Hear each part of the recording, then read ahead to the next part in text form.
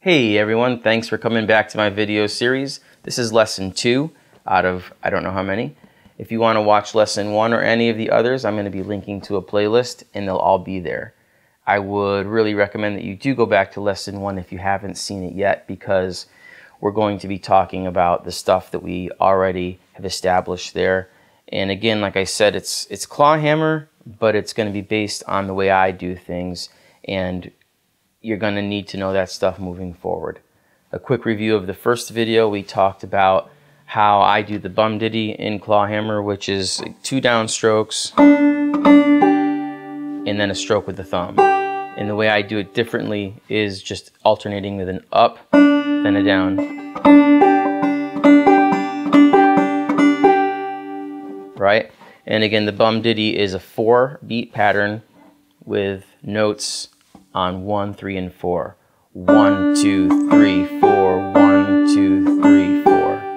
And so that's the basis of everything. Today we're going to talk about how to do another right hand technique, which is drop thumb.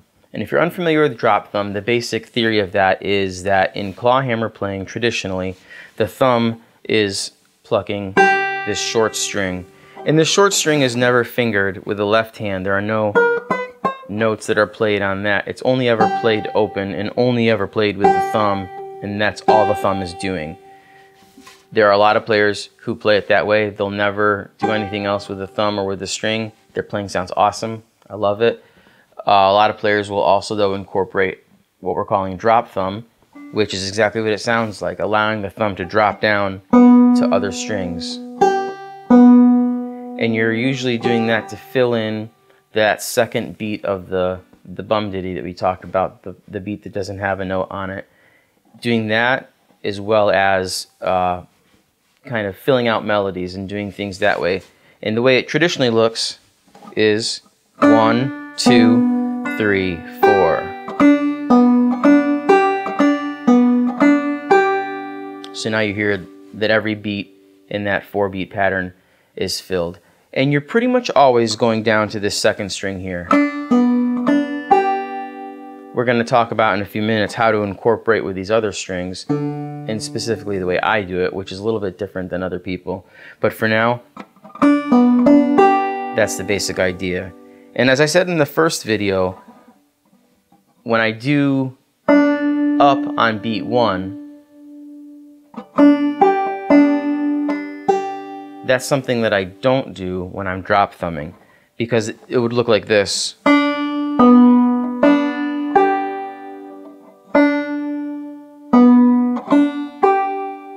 And that just, it twists your hand sort of out of shape, and it destroys the whole point of up picking, which is to create that fluid back and forth motion, because this is a lot more fluid than this, which is what you're usually seeing in clawhammer. So I will use the downstroke when I'm drop thumbing. If I'm going to another string to create sort of a melody, I will typically up pick on beat 3. So it's the opposite. Instead of up on beat 1 and down on beat 3, it's down on beat 1 and up on beat 3. And you can kind of see why.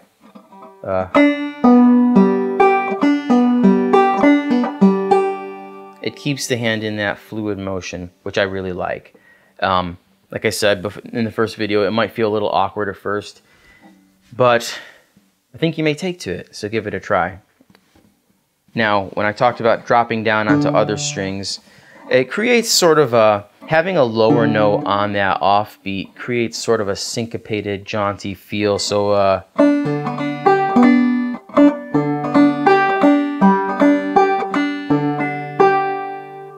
and that's fine. It's definitely a different feel though, and it can have the effect of maybe interrupting a little bit the flow. A player who I see do it a lot is Dan Gellert, and I really enjoy his playing. And I've learned a lot by watching him play and listening to recordings of him play. And he's really awesome. You should check him out. Dan Gellert, he's a contemporary player. One thing I have learned to do a little bit differently is what we're going to talk about today, and that's incorporating pull-offs into the drop thumb. Pull-off is, in its counterpart, a hammer-on. It's a technique that you're probably familiar with, and we're going to talk more about in later videos. But a lot of these techniques will work together in ways that create sort of their own third technique, so it's hard to talk about them in isolation. Well, like I said, we'll talk about that later, but right now we're going to talk about it in the context of drop thumb. So pull off, if you're unfamiliar, it's a way to get a note out of a string without plucking it with your right hand. So you start a note and then pull off.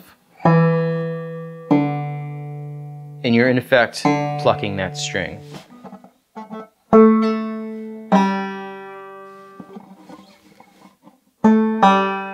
Right? And the counterpart is a hammer-on, where you're, instead of pulling off of the string, you're hammering on to the string. So pull-offs with a drop thumb are a way to hit these low strings and get that note. It might sound sort of like this. In fact, it's really nice if you're using an adjacent string, because you'll get that descending so that it no longer sounds like a syncopated beat. It sounds just like another part of the melody. So it might be more like, and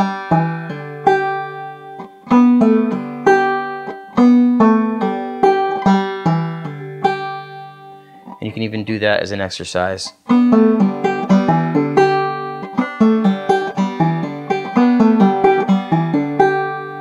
Again, I'm dropping down with my thumb and striking down with my finger. If you want to expand that exercise, you can use hammer-ons to go up. And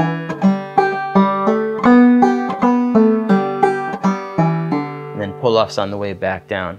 And if you'll notice, when I'm not dropping down on the way up, I am up picking on beat 1. Or I should say doing the alternating up-down. And you see how fluid that is with the right hand?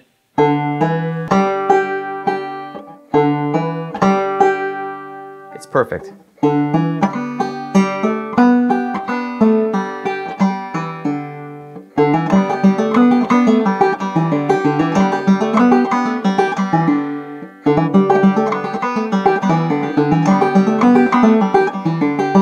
And you can get pretty fast, pretty easy. And again, the key isn't speed necessarily, but it shows how fluid it can be when you do that. So try that exercise. Try to incorporate it into the tunes that you've been playing. You might find that some of the tunes, you're already doing those series of notes, just doing it in a different way, maybe only with striking down with your index finger. Some tunes that they won't do that, but if you do it, you'll get an alternate kind of melody, and you'll find that it might be a fun way to mix up what you're already doing, add a little variety. And one thing that we haven't addressed yet, which we're going to in the future, is using different tunings. This is the kind of standard open G tuning, slightly out of tune. But using different tunings, you'll find that that can come in handy in different ways. When you're in a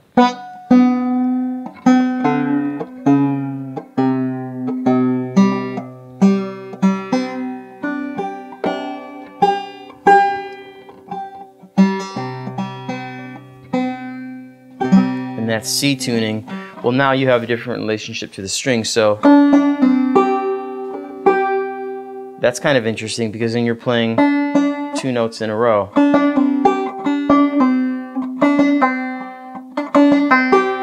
It's a different feel. You can do all sorts of stuff. It might not be exactly the way you want to do it, but again, different tunings will give you different options. So explore that too if you're used to playing in alternate tunings. Let me know how it goes. Tell me in the comments what you're thinking. If something's unclear, tell me. Get a conversation going with each other. I really would love to hear what you all are doing. So even link me to some videos of you playing where I can see what's going on. I love learning right along with you guys. All right, until next time, take care.